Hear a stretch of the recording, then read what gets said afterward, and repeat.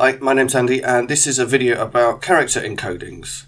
Things like Unicode, UTF-8, ASCII, UTF-16, UTF-32, a few other weird ones. If that sounds boring, I understand that. I think it sort of sounds boring to me, but actually I really need to tell you I've had so much fun preparing this talk. It's so interesting. It has so many weird little quirks. I've really enjoyed it. I think one of the reasons I've enjoyed it so much is because I've always known that there was some stuff around this that I didn't understand, that I kind of vaguely knew there was things I should understand about this to know how my code was working in various situations. And actually to sort of unfuzzy that and make it clear, it's just a really satisfying feeling, like the fog clearing. Also, it's really quirky stuff, so let's see how it goes. So I'm going to talk about the concepts, the ideas, the general idea of what we're doing with encoding and decoding so-called characters in so-called encodings. I'll go through some of the words and what they mean, and hopefully if you can get them into your head, that makes that in a way that's sort of half the problem, just knowing what word means what. Then what I'll do is I'll take you through some examples of some of the most interesting characters that I've found that show us different examples of what happens in Unicode and stuff. Once we've seen some examples, we'll get into actually how the most important character encodings work. And that'll be mostly that. So let's start with concepts. So essentially what I'm talking about is how to turn bytes or binary data that is in your computer memory or came over the network into something that has some meaning for a human. So essentially, when we decode some stuff, it turns from bytes into meaning, and when we encode stuff, it turns from meaning into bytes. Notice that I'm calling them bytes/octets. So let's break that down a little bit more. So, I'm going to go through these things and explain how I understand them. But yeah, we go from bytes to things called code units, which are data, to things called code points, to things which maybe are called characters, if depending what you mean. And then there's a couple of more fuzzy transitions that can happen from these sort of fairly concrete characters into something else that also might be called characters, or things that get drawn, which are called glyphs, and ways of drawing whole loads of stuff which are called fonts. And then in some vague way that we don't understand, that stuff gets transformed into meaning. But we don't care about meaning. We're programmers. We'll leave meaning to the humans. Also, we don't care about characters, glyphs and fonts. I mean, that's just how you draw stuff. That's not the really cool bit. So we're going to restrict ourselves to bytes, code units, code points, and then, depending what you mean by characters. So let's start off with just some vocabulary to understand, and it should get us, as I said, get us a long way into understanding what's really going on. First of all, let's talk bytes. Well, really the thing to say here is that we probably should avoid using the word bytes, because bytes sometimes means different things depending on some computer architectures. When you talked about a byte, it wasn't actually 8 bits. So the word that's been chosen to try and make that as clear as possible is octets.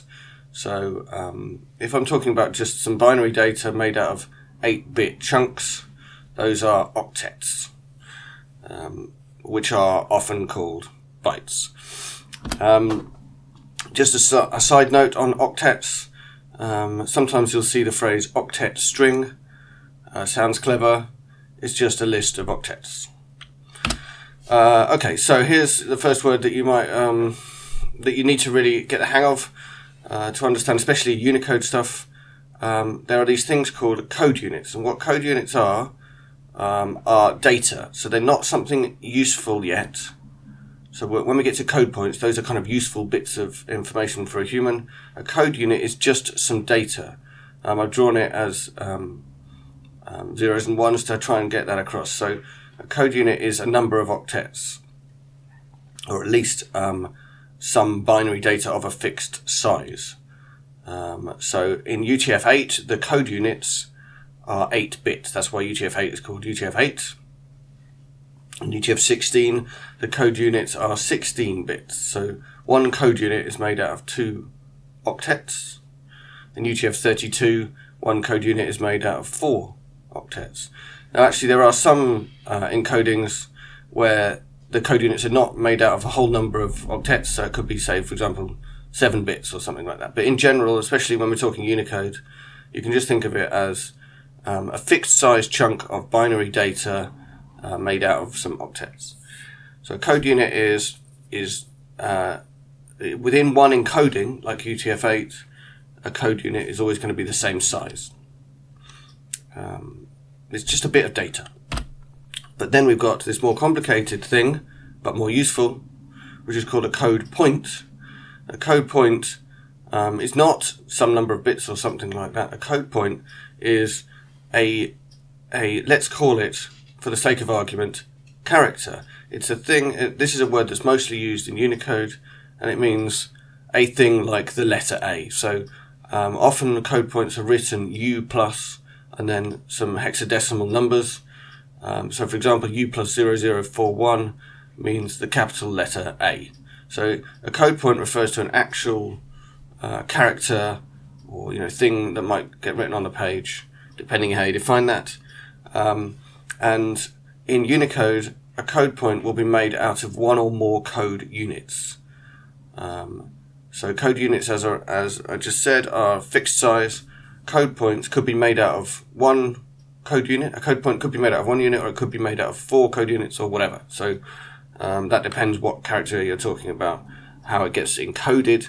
But a code point is not an encoding. It's not a way of writing down a character in bits or bytes or octets.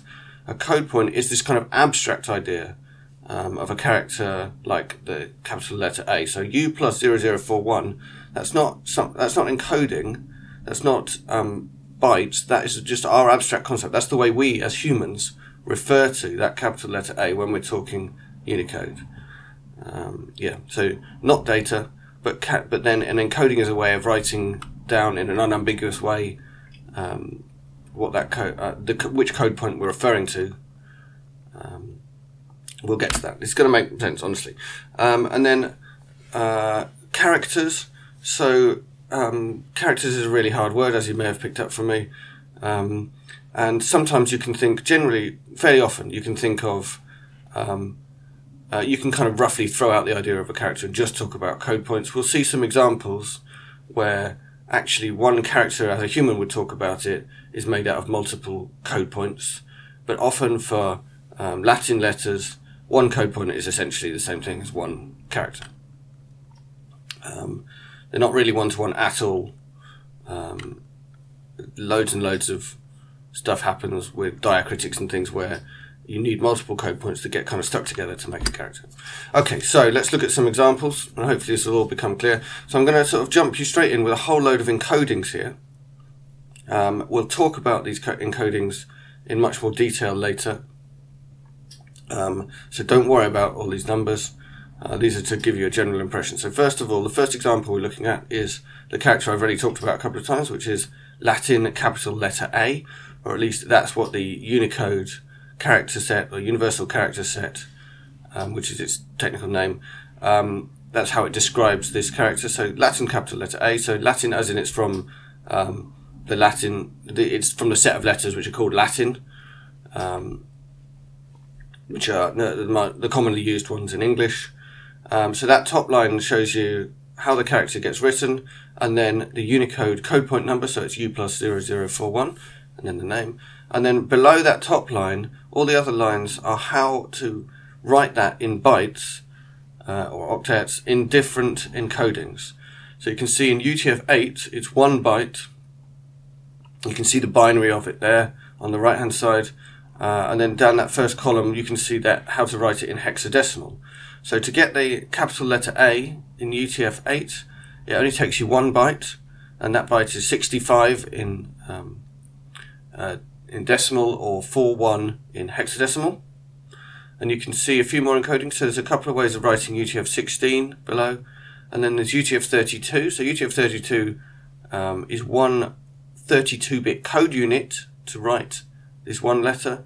So 32 bits is 4 octets, and the 4 octets are 0, 0, 0, and then 4, 1. So similar to what we saw before. You can see 4, 1 is cropping up a lot. Then in ASCII, the capital letter A is also 4, 1. So exactly the same as in UTF-8. And then there's a few more encodings down there, which we'll talk about in a sec. So, another example. Latin small letter E with acute. So this looks like a little letter E with an acute accent on top of it. The Unicode code point number for that is U+00E9. And then you can see its name there. So in UTF-8, that's written with 2 bytes. You can see the binary for them on the right hand side, and the hexadecimal for that same number, C3A9.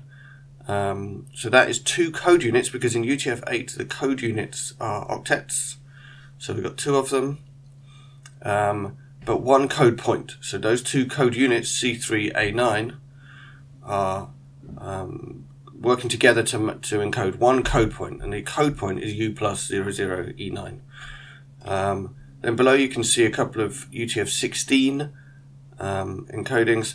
Those are both 1 code unit, because code units in UTF-16 are 16 bits, so 2 octets. So that's 1 code unit. And then in UTF-32 it's 1 code unit, which is 32 bit, with a load of zeros and then an E9. So in UTF-32 you can see the encoding looks a lot like the code point number. Those match up nicely. So if we keep going down and look at US ASCII, which is just ASCII, or you may be more familiar with calling it ASCII, the Latin small letter E with acute can't be written in ASCII, but it can be written in ISO 8859-1, which is also called Latin 1, one of the most common encodings that you come across if you're not using Unicode, at least in Western computers. So ISO 8859-1 is often called Latin 1. If you put E9 in that encoding, you actually get the Latin small letter E with acute. You can notice that in Latin 7, which is ISO 8859-7, you can't write this letter, and then some of the others you can. So another example, Greek capital letter omega. So this is an omega character for when you're writing Greek. You can see its code point number there at the top. You can write that in UTF-8 with 2 bytes, 2 octets, 2 code units. You can write it in UTF-16 with 1 code unit, but it's twice as long. You can't write it in ASCII, you can't write it in Latin 1, ISO 8859-1, but you can write it in Latin 7, ISO 8859-7. Latin 7, or 8859-7, is an encoding that is designed to give you all the ASCII characters and also the Greek characters. So if you're using that encoding, Latin 7 or 8859-7, you can just write D9, just 1 byte, and you get the capital omega. You can also write it in some other encodings below. This is one of my favourite character names that I've come across while I've been researching this talk. This character, its name in Unicode is CJK Radical Mother. Now, I was talking to someone about this the other day, and they told me, I think CJK is like which set of Chinese characters we're talking about. And this character can be used to write mother, but in order to write mother, you have to write it twice. And the radical part, even I like it because I like the idea of a radical mother, but the radical part means that this character can be written, this character and then some other character, and it has a different meaning. But if you write it twice, it means mother. I think that's right. Apologies if I've got that wrong. So in UTF-8, in order to write CJK Radical Mother, you need 3 code units to write this 1 code point.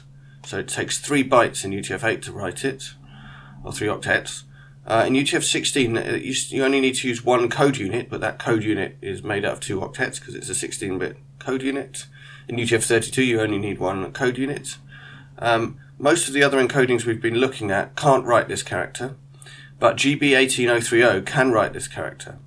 It takes 4 octets, I think that's two 16-bit code units, but I'm not actually completely sure which GB18030 encoding I'm using here. GB18030 is a set of standards created by the Chinese government, which you're most likely to come across if you're outside of China. If you are making software that the Chinese government is going to use, if you're making software the Chinese government is going to use, they want you to support GB18030 standards, and one of those, or actually several of those standards, are a character set and several encodings that are that you need to support if you're going to sell stuff to them, that let you encode a lot of Chinese stuff. And the set of characters that are supported is actually reasonably similar to most of the stuff you can find in Unicode, but the way you encode it is quite different. Maybe you don't care, maybe you do. If you do decent Unicode handling, you're probably okay for your GB18030 encoding, so long as you remember to actually provide that as an encoding. Now, probably my current favourite Unicode character, presentation form for vertical right white lenticular bracket, spelt wrong. Because yes, this character, U+FE18, you might think it's quite an ordinary character. It's just a vertical right white lenticular bracket, whatever that is. But you will notice the word bracket in its name is spelt wrong. That is its official canonical universal character set name, which will never change. It does actually have an alias, which is presentation form for vertical right white lenticular bracket, where bracket is spelt correctly. But the official canonical forever never changing name of this character includes an incorrect spelling of the word bracket, and I find that almost infinitely pleasing. In order to write this again, it takes 3 code units in UTF-8. It takes 1 code unit in UTF-16, but it's a 16-bit code unit. This is also writable in GB18030, so you're starting to get the idea that GB18030 can do quite a lot of characters in Unicode, even some quite obscure ones like this. Here's another example. Notice that I actually had to make an image of this character because it wouldn't render quite properly in my browser. This is an example of a character that's made out of multiple code units. So this is, now let me try and get this right, this is a Latin small letter I with ogonek, but also with a combining dot above and a combining acute accent. So the ogonek, I think, is the thing underneath the I, the little wiggle. So it's an I with that little wiggle underneath, that's the first code point, but then we've stuck onto that a combining dot above and a combining acute accent. And if you can make both of those out, well done. So that's a letter that's used, a perfectly normal letter to use in certain languages and scripts. In order to be able to write that using Unicode, you have to take 3 code points and stick them together. That's one character. If by character you mean like thing that you write as part of a word, it takes 3 code points to write. So in UTF-8, it takes 6 octets, because each of those code points takes 2 octets to write. So the C4AF is the first code point written using 2 code units, and then there's 2 more code units, 2 more code points, each of which takes 2 code units. You can see you can also write that in UTF-16, UTF-32, and GB18030. If you think I'm just skipping over this stuff, don't worry. I'm showing you examples, and in a minute I'll talk about how these encodings work. At least the Unicode ones I'm going to go into proper detail with. Okay, possibly my second favourite Unicode character until everyone else heard about it. This is a Unicode character which is called Pile of Poo. It's an official part of the Unicode standard.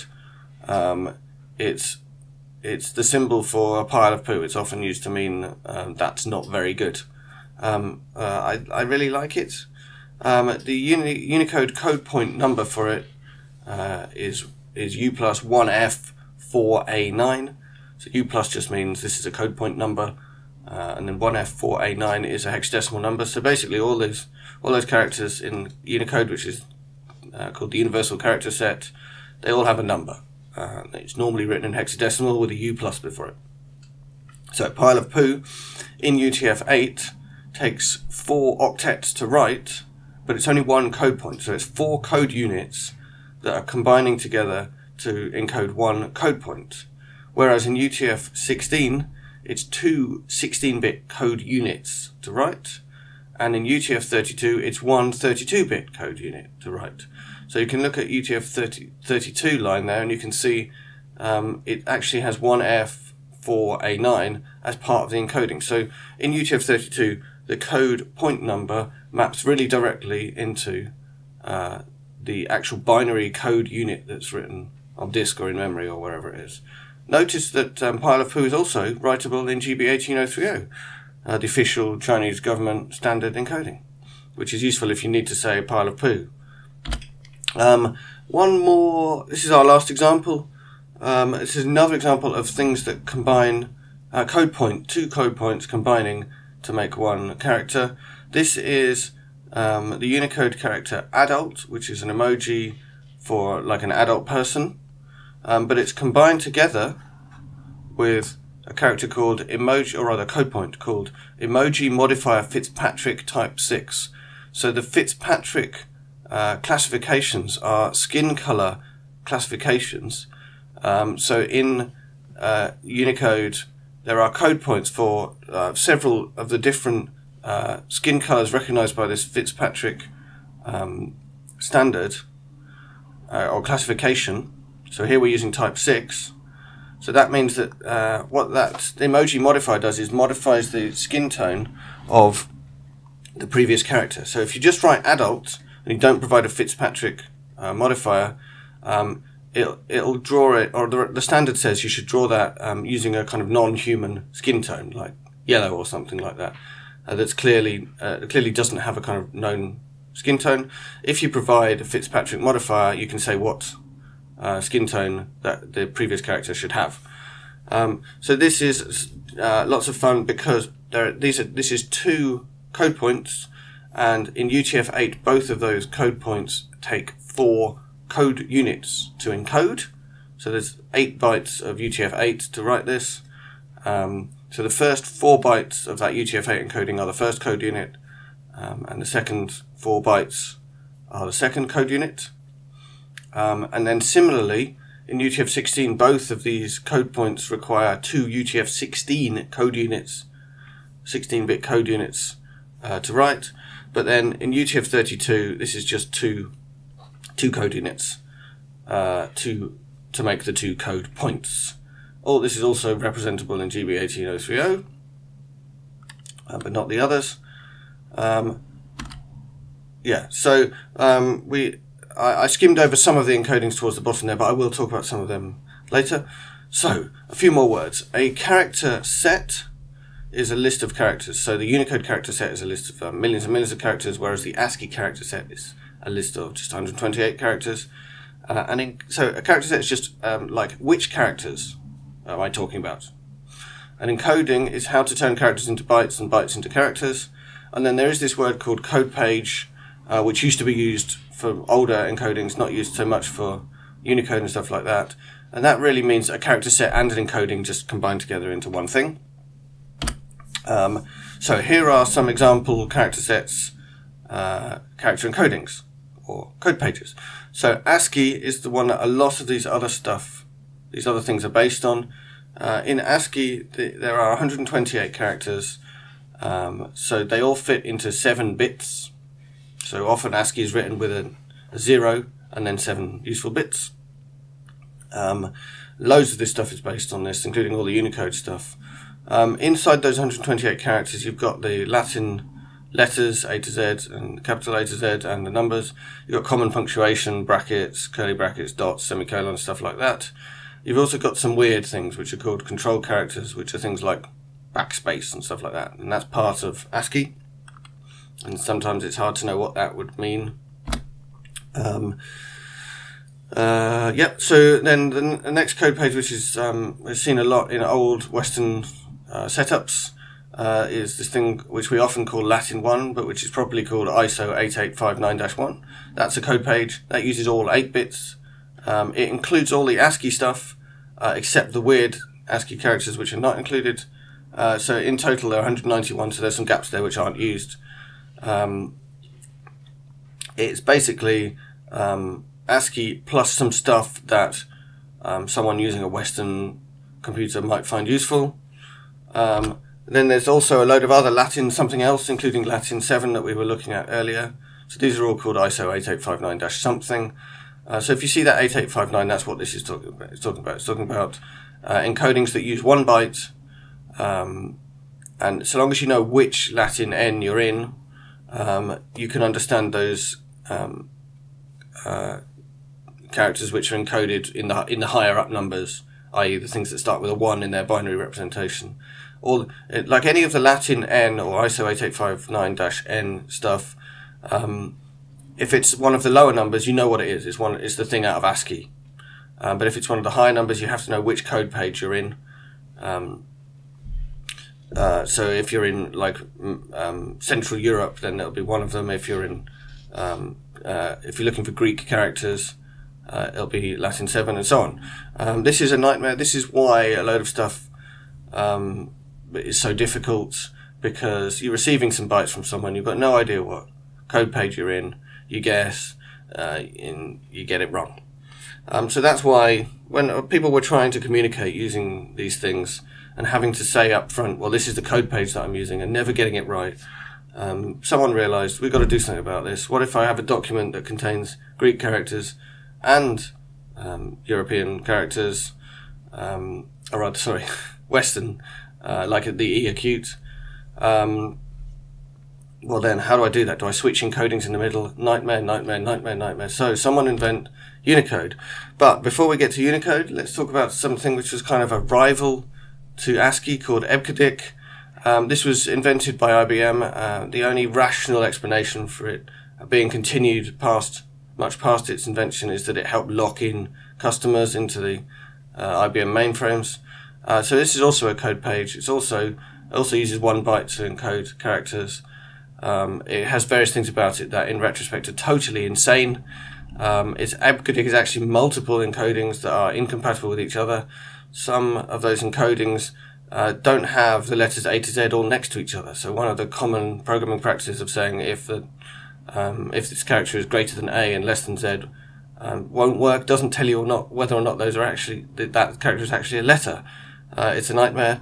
There's some punctuation that you use frequently in programming that is missing from encoding. People who remember that time use this word as a swear word. There is no other legitimate usage for this encoding.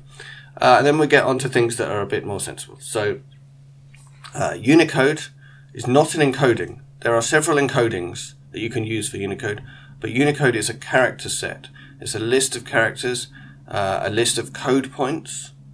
Unicode is intended to include basically all characters. It has space to include ones we haven't thought of yet. So the idea is that for any character you could think of, it will be included in Unicode. All living languages with ways of writing them down are supposed to be included in Unicode. I don't know whether that ambition has been met, but that's certainly the intention. They're also adding historical languages that no one writes at this time in history. They're also getting added in. So they're really trying to include everything. As we've seen already, that includes emojis and stuff that you wouldn't have initially thought should be part of a character set. They just want to put everything in. What that means is that everything about Unicode is perfectly pure and beautiful and nothing can ever go wrong, right? Well, some other things about the Unicode character set. The first 128 characters, the first 128 code points, match up exactly with ASCII. So as we've seen already, 0041, or 65 in decimal, so that 41 is hexadecimal. That represents the letter A, which seems perfectly sensible. That matches up with ASCII.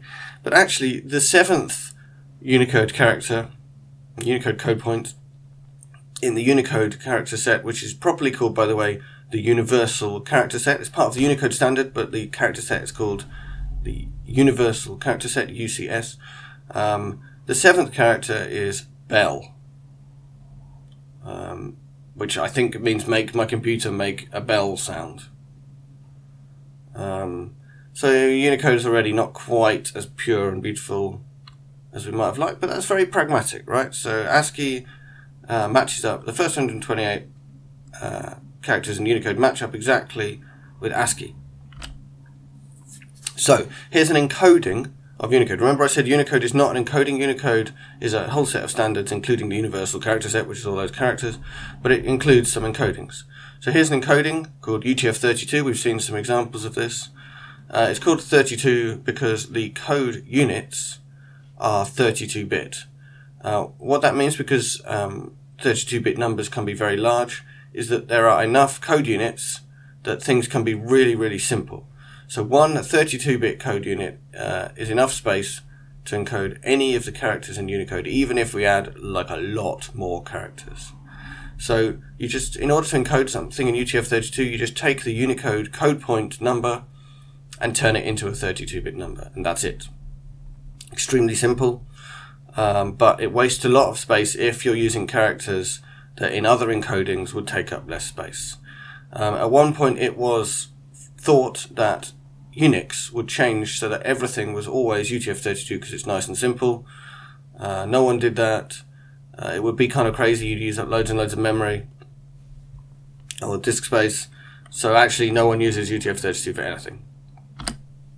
By the way, UTF-32 is also sometimes called UCS-4 for Universal Character Set, made out of 4 octets.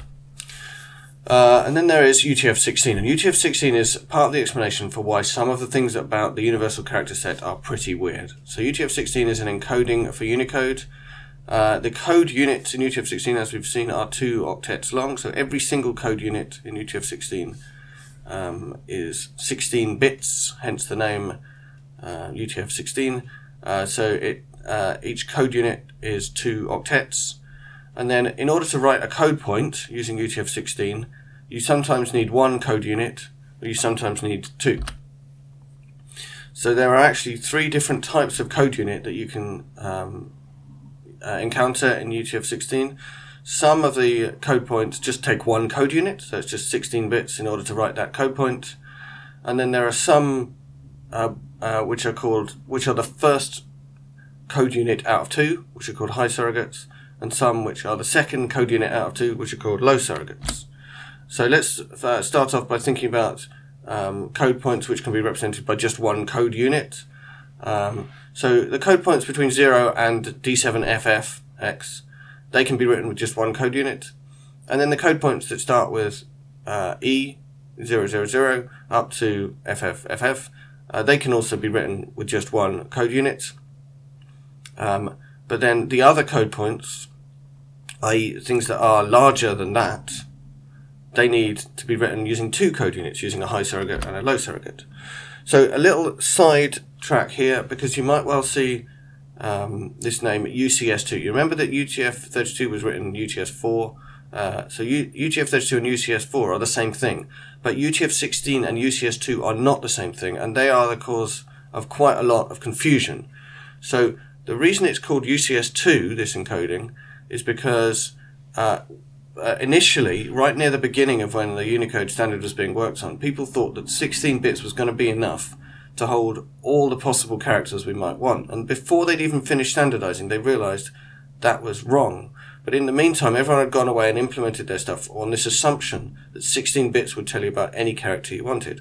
So UCS2 was supposed to be this really, really simple thing, like UTF-32 actually is, where you could write any character using 16 bits, and the encoding was just write down the character number. Now that's totally not worked, but there is this thing called UCS2, which is basically an encoding which encodes a subset of Unicode, which is the subset of Unicode that can be written using only 1 UTF-16 code unit. So that subset can be encoded in this encoding called UCS2. So UCS2, any code unit that you find that is UCS2 is exactly the same as UTF-16, but UTF-16 can represent a whole load of code points that UCS2 can't. So UCS2 is this horrible thing where we thought we could fit the characters into 16 bits and we can't. So what we've done is we've just said all those characters that we can fit into 1 UTF-16 code unit, that is UCS2. So UCS2, every single character is 16 bits, and you can only represent some of the Unicode characters in there. Sometimes, to make it worse, people say they support UCS2, but actually they kind of support UTF-16, so it's a total nightmare. Anyway, point is, the code units that you can see on the screen there, from 0 to D7FF and from E000 to FFFF, those code points can be represented in UCS2 by writing down exactly what you would write in UTF-16 for that code point.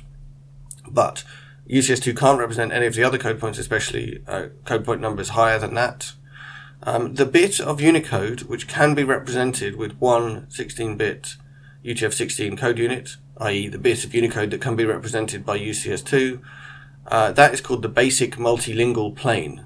That's the bit that people thought was going to be the whole of Unicode, but even while they were preparing the Unicode standard, they realized it wasn't, which is why they reserved that range from D7, higher than D7FF, so that they could do more, they could do clever stuff with these high surrogates and low surrogates.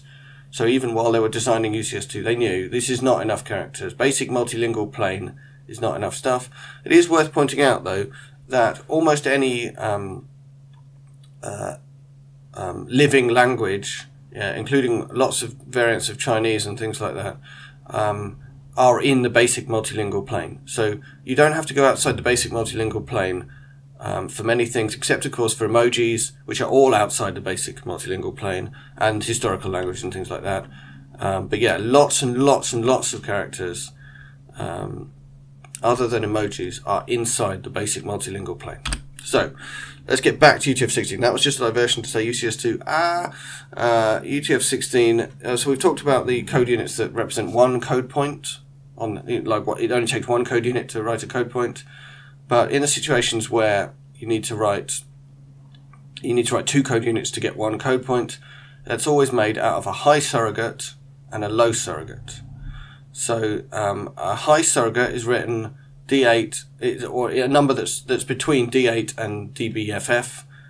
So the bytes in red that you can see on the first line of the example at the bottom, where it says high, the first bit of a high surrogate will always be 110110, and then the first bit of a low surrogate will be 110111 in binary, and that maps to those numbers that I've written above, DC00 to DFFF. So that the first bit of a high surrogate and a low surrogate, in the binary representation, is always going to look exactly like those red numbers. And then that means you've got space to put other bits in the other bits of those numbers to actually say which character you want. So you've got 12 bits being used up just to say this is the high surrogate, this is the low surrogate. And then you've got another 20 bits left to actually say which character I want. So that's the green stuff. So here's an example. It's the pile of poo back again, yay. So in order to write pile of poo, we have to write two code units. So the first code unit says I am the high surrogate and then has a load of green bits.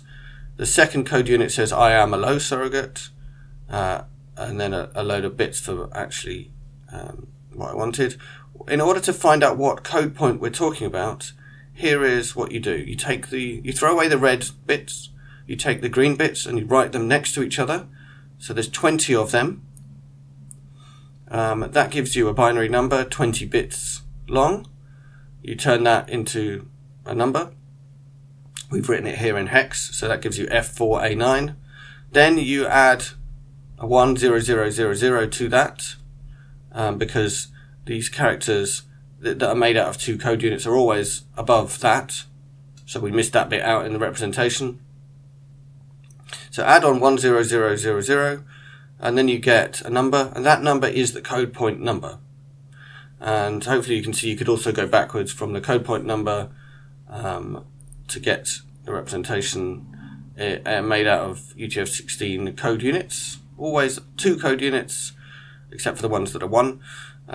So what this means in practice is the number of characters you can represent using UTF-16 is limited to the ones that you can write with one code unit and 2 to the power 20 more, because that green binary number, which is 20 bits long, is all you can use, because the other bits, the red bits, are already used up just to say this is a high surrogate, this is a low surrogate. So what that means is 2 to the power 20 is the kind of highest code point number that can be represented in UTF-16. And by the way, what that means is that as part of the Unicode standardization process, the universal character set is limited to exactly that range. So there's no code point, there can never be code points above 2 to the 20 unless the standard changes. Even though the other encodings could encode a lot more characters than that, the Unicode standard universal character set has been limited to stuff that can be written using UTF-16.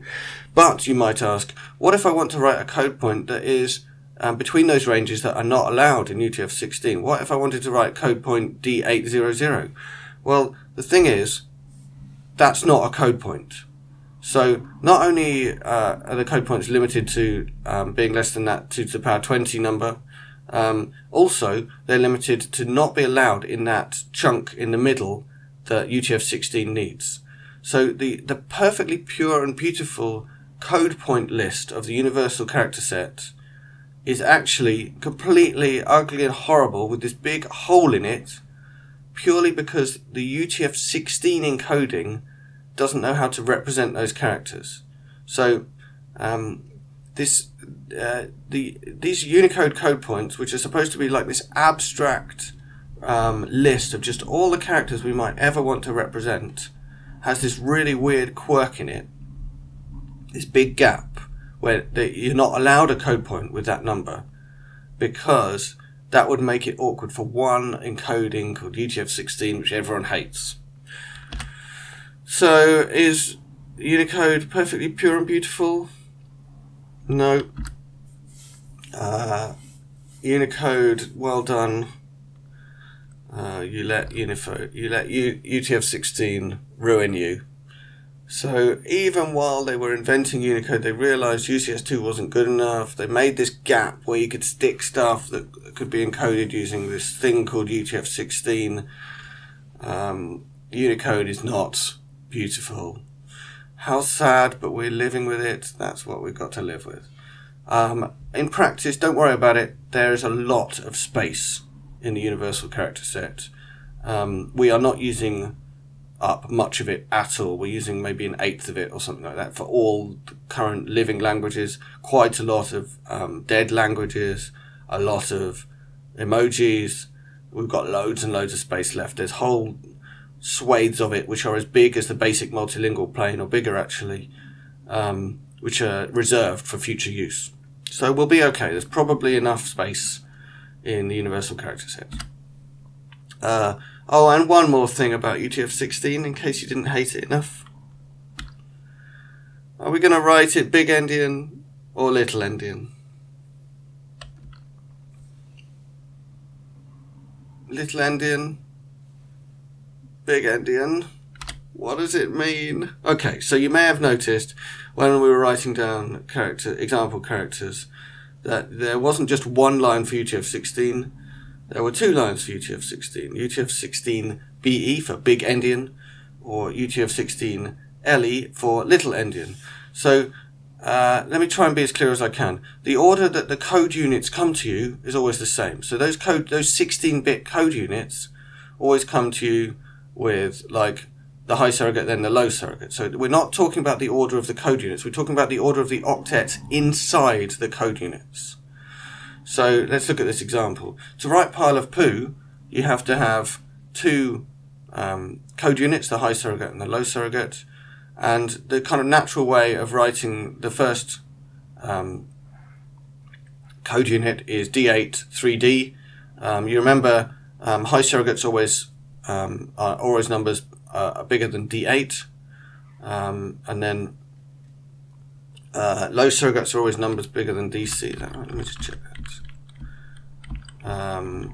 Yeah, DC. So here we can say high surrogates you start counting from D8.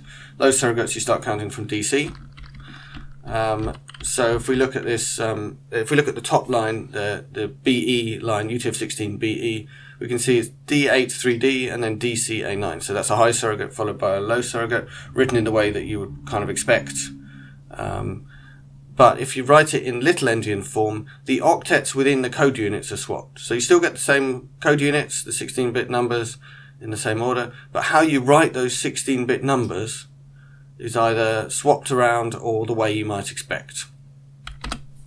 So how do you remember which one's big endian, which one's little endian? Well, big endian gives you the biggest stuff first. So yeah, you write like as if you write a number from left to right in my culture. So I think of the stuff on the left coming first. So big endian numbers give you the biggest byte, the byte that represents the large parts of that number first. So that's kind of sensible. The normal way is big. So if big is better, then you could remember this as, you know, the big endian way is the better way, the sensible way. Little endian is the weird, why on earth would you do it that way? Another way that might help you remember is that the great, beautiful Amiga with its 68,000 architecture does things the big endian way, the sensible way. Also, sending stuff over TCP or stuff over the internet does it the sensible way, the big endian way. And then the weird CPU architecture that we all have to use now, x86 and things based on it, do it the strange, why would you do it this way called little endian. By the way, the name comes from the story Gulliver's Travels, where Gulliver comes across a society that's having a great big war, and the war is over whether your boiled egg should be eaten by breaking open the big end or the little end. And someone was amused by why people would argue about whether your CPU chipset should do things this way around or the other way around, and saw a similarity between these things. So they called it big endian and little endian for your the way you encode words. A word means like a number of octets that give you a number. Yeah. So if you're doing UTF-16, you have to know, is this being encoded big endian or little endian? Now, if it's just on your computer in your memory, you don't have to know because the computer just knows whether it's big endian or little endian. But if you're transferring this stuff over a network, or if you're sharing memory between computers with different architectures, you need to know whether this is big endian or little endian. Fortunately, the short answer is, if it's coming to me over the internet, it's big endian. Everyone's just agreed that's the way to do it. So, remind me again why UTF-16 was such a good idea? Okay, so let's move on to UTF-8, which is considerably more sensible and easy to understand. So UTF-8 is another encoding for Unicode. We've seen lots of examples of it already. The code units in UTF-8 are just octets. So if it's 4 octets long, 4 bytes long, that means it's 4 code units. So in order to write all the characters in Unicode, you use between 1 and 4 code units, or between 1 and 4 octets. So compare that with UTF-16, where we use up to 2 code units. Or UTF-32, where we always just use 1 code unit. In UTF-8, you can use up to 4 code units. So, some nice things about UTF-8. It's compatible with ASCII, so the lower down bytes, the first 128 numbers, are exactly the same in ASCII as they are in UTF-8. So that means if you've written programs but you've only dealt with ASCII, your program might well still work if you feed it UTF-8. So long as your program just skips over stuff it doesn't know about, i.e. essentially bytes that have a 1 in that first position, which doesn't make sense for ASCII. If it just carries on past them until it finds, say, a new line or a 0 to say the end of the string, your program will just work. It'll just pass those UTF-8 bytes through as if they were just characters it didn't know about. And then if those bytes then end up going to some other bit of code which does understand UTF-8, that will still work, even though the program you wrote only thought about ASCII. So that's great. That means that a lot of our old programs that only thought that way still work perfectly. Another thing about UTF-8, which is really great, is that if some of the bytes get messed up, it's quite quick to get back on track and find a character that makes sense. So some stuff will not make sense if some bytes have got messed up. but we can easily find the beginning of the next character and carry on decoding from there. Also, if we lose a single byte, if it just goes missing when we're passing it over the network, UTF-8 can recover again at the beginning of the next character, whereas UTF-16 and UTF-32, if you lose just one byte, you'll miss a line from there on and you've got no chance. Then it's going to be garbage what you get next. So lots of advantages of UTF-8. In UTF-8 there are 3 different types of code unit. So all the code units are 8-bit. Some characters, some code points can be represented with just one 8-bit code unit, for example, the ASCII ones. But there are 2 other types of code unit. There's some code units which say, I am the first code unit out of this many. And then there are some which say, I am the non-first code unit. And they look like this. Let's start off with the code units that are represented by code points that are represented by a single code unit. So for example, again, we're back to Latin capital letter A. That is a single byte in UTF-8, single octet. There's a leading 0 which says I am a code unit, which only requires one octet, one code unit to write the whole character. So that leading 0 means there's only going to be one code unit. And then the rest of the numbers in the binary representation tell you which character you're talking about. In this case, they encode for the number 65, which is Latin capital letter A. 65 is 41 hex, by the way. So that was the simple ones, and then the more complicated ones look like this. First of all, there's one code unit which is of that special type, I am the first of n. And then there's one or more code units which are the additional ones. In this case, this character, Latin small letter e with acute, is made out of 2 code units. So it starts with 110, which means I am the first of 2. And then the second code unit starts with 10, which says I'm not the first. And then you've got some bits left over to actually say which character you're talking about. So the bits left over are the ones that are neither red nor green.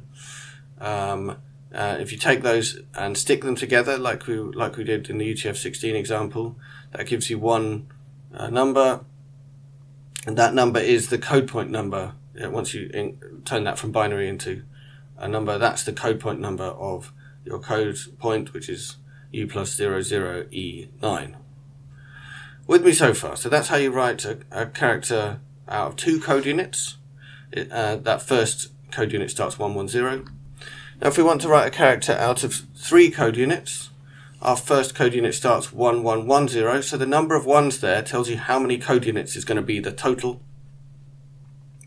So in order to write my favourite character presentation form for vertical right white lenticular bracket spelt wrong, we have one byte which starts 1110, which just says that red stuff that says I'm the first code unit out of 3, and then you get some extra stuff. Those 4 ones next to that, those are part of encoding the actual code point number. So that first code unit has the red stuff, and then all the other code units, in which case there are 2 more in this case, they always just start 10. So that first code unit tells you how many code units there are going to be. The other code units always just start 10, which says I'm not the first. Then all the stuff that's neither red nor green gets stuck together, interpreted as just a single number, and that number is the code point number. Notice, by the way, we don't have to add 10000 like you did in UTF-16. This is the number that the code unit number is represented just directly by those binary digits that you can see there. So that was one that took 3 code units. Now let's look back at another favourite. Pile of poo is a really good example to use. If you're writing code that tests character encodings, try out using pile of poo, because pile of poo requires 4 code units to write in UTF-8. So 4 octets. And this is how you write it. You can see there's 4 bytes. I've written a hexadecimal, but then if we look at the binary, that's probably more instructive. So the first code unit has 11110, which means I am the first out of 4 code units. And then the remaining 3 code units all start with 101010. And then all the stuff that's neither green nor red is left over. Stick all that together, interpret that as a binary number, and you get this number 1F49A, which is the code point number of pile of poo. So let's quickly skim through those again, just to give you another chance to think it through. So there are some characters which are represented by one code unit, and they're binary. That's just a binary number starting with 0. And then if the binary number doesn't start with 0, that means it's going to be more complicated. So then the valid things you can do is you can start with 110, which means I'm the first code unit out of 2, or 1110, which means I'm the first code unit out of 3, or 11110, which means I'm the first code unit out of 4. That's all that's allowed in UTF-8, although you can see this could easily be extended to allow 5, 6, 7, or even 8 code units, and that would kind of make sense. That's not allowed at the moment, but if Unicode, if the universal character set ever expands so much that we need it, UTF-8 can handle it. Also, UTF-32 can handle it. UTF-16 cannot handle it. Okay, so UTF-8 is rapidly becoming the default everywhere where you care about it. It's the default way of passing things between computers on the World Wide Web. It's the default encoding on most Linux systems. So maybe eventually having to worry quite so much about all this stuff will be over with. Within your programming languages, by the way, the internal representation is quite often not UTF-8, quite often it's UTF-16. But you should not have to care about that if your programming language properly encapsulates this stuff. And the source code files that you write and save on disk of your code, more and more are just assumed to be UTF-8. So just in your text editor, just save it as UTF-8, or better still, just try and keep it ASCII, and then there's less confusion. Okay, so other encodings. I've talked a little bit about GB18030. This is mandatory if you want to sell stuff to certain people in China, especially the Chinese government. GB18030 is definitely not just an encoding. Actually, it's a character set, it's several encodings, but also loads of other stuff you have to be able to support. So you have to be able to actually draw the characters correctly, and probably loads of other stuff I don't know about. And actually, to be honest, the encoding part of it, if you're trying to comply with the GB18030 standard, the encoding part is pretty easy. You just make sure you support Unicode nicely, and then just encode it in a different encoding, which you can download from somewhere. You shouldn't have to write it yourself. Another character set or code page which is of interest potentially, because it's a bit weird especially, is GSM 03.38 or 03.38, sometimes called GSM 7, but that is not its name. It's definitely not called GSM 7.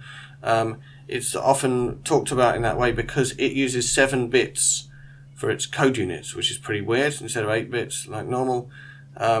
Most characters just take one code unit, but then if you provide a special code unit to say use the next code unit instead, you get a few extra characters. So in GSM 7 you get most of ASCII, some of Latin 1, but it's not compatible with ASCII. The characters are in different places. They're like, some of them are a bit compatible, and some of them are in weird places. There is this concept of a basic character set extension and national language shift tables. So the way I've encountered GSM 03.38 in SMS stuff is, because that's where it's mostly used, is that you're using the basic character set extension. So if you want to get certain characters like a curly brace and things like that, you have to give the first code unit is just use the extension table, and the second code unit is which one in the extension table I want. But it has the same problem as the Latin whatever ones. You have to know what code page you're on when you're receiving this stuff, because I would normally be assuming I'm in the basic character set extension, but if I'm actually in a national language shift table, so I've said I want to be able to represent Greek characters or some other set of characters, then it's going to look the same, but actually I'll be talking about a different character, because after that, the special escape character saying use the extension I'm expecting you to use will be one of the national language shift tables instead of the basic character set extension. Anyway, you probably don't care. GSM 03.38 is interesting because it uses 7 bits. So in your SMS message, your text message that you're sending on your phone, if you keep to within ASCII characters, we commonly say you get 140 characters in SMS. You don't actually. you get 140 bytes. So if you use GSM7 and you stick to ASCII, you can fit in about 160 characters because you get those extra bits, because it only takes 7 bits to write a character. So who knew that? There's a limited number of characters representable in GSM, as you can tell. So we will often, in SMS, we'll end up using UCS2. What's written behind me on that slide is UCS2, or this encoding called shift-JIS, which is used for Japanese. Another hilarious encoding name, along with encoding, shift-JIS. That's used for encoding Japanese stuff. Yeah, so as I said, GSM 03.38 is similar to ASCII. For example, Latin capital letter A is written just 4-1, using, by the way, just using 7 bits. There's no leading 0 there. 7 bits. But it's weird. If you find an @ sign appearing somewhere, then especially if an @ sign appears somewhere where you might expect the end to be, you might well be dealing with someone who's talking GSM 03.38 when you thought you were talking ASCII, because the 0 character in GSM 03.38 represents the @ sign, which in Unicode, the Unicode code point is 40 hex or 64. But in GSM 03.38, that's the 0. So the 0 often means I've finished, but in GSM it doesn't mean I've finished, it means @. So I bet you never knew that. Okay, so other things, yeah, if you want to get a left curly bracket, you have to do this thing I said, which is you write 2 code units. 1B, which means please use the extension. That character is called escape. So you kind of escape out into the next code unit. And then the next code unit, actually in the basic character set extension, most of those are meaningless, but there's a few things in basic character set extension, including 2.8 hexadecimal, which is left curly bracket. And that's it. So hopefully that was a slightly interesting introduction to character sets and character encodings. So now when you get some octets from somewhere, as long as you know whether they're UTF-8, UTF-16, UTF-32 or something else, you can turn them into characters that a human could understand. If you would like to give me a little bit of money every time I make a video, go to my Patreon page. If you would like to play a fun puzzle action game on Android or desktop, have a look at Rabbit Escape. It's free, or you can pay for it. If you want more videos, have a look at my YouTube page or my PeerTube page. Google for Andy Balaam PeerTube, or use DuckDuckGo to search for Andy Balaam PeerTube. You should find my PeerTube page. Check out my blog where I talk about programming type stuff. Whenever I learn things, I tend to write it up there on there. Check out artificialworlds.net for my open source projects, stuff like that. You can follow me on Twitter. You can follow me on Mastodon. You can see a lot of open source stuff that I did on GitHub. Like and subscribe, and see you next time.